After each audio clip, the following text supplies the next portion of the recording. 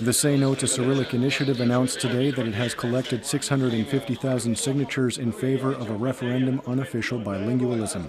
The group now called on the authorities to call the referendum at which voters would decide on raising the needed minority population quota for bilingualism from 30 to 50% of the population, as is the norm in the EU. Inspectors from the Finance Ministry will begin inspecting 114 state-run institutions as of Monday, including all ministries, institutions, agencies, state-owned companies, and 6 major cities. They are doing so to ensure that they are paying their contractors and suppliers within the 60-day deadline. In Parliament today, MPs are debating a 2012 report from the Conflict of Interest Commission. Opposition MPs questioned its purpose given that those caught in conflict of interest pay a small fine and continue working.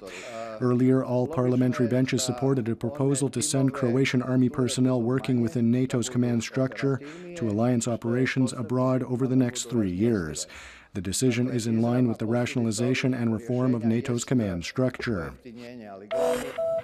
The city of Dubrovnik, a UNESCO World Heritage Site, today marks the 22nd anniversary of the worst bombing of the city during the Homeland War.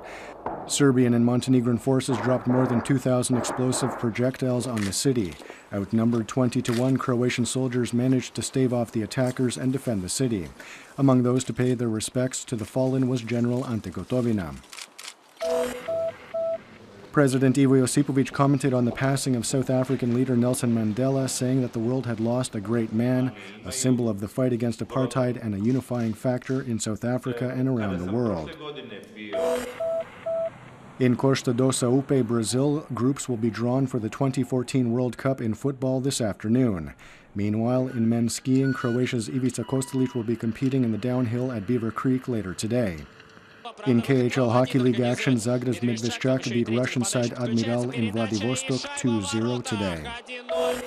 Predominantly sunny in the west with more cloud cover in the east and the south of the country, accompanied by light rain turning to snow in Posavina by nightfall.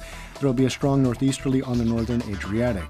Highs will be between 3 to 8 degrees Celsius inland, 11 to 16 on the coast.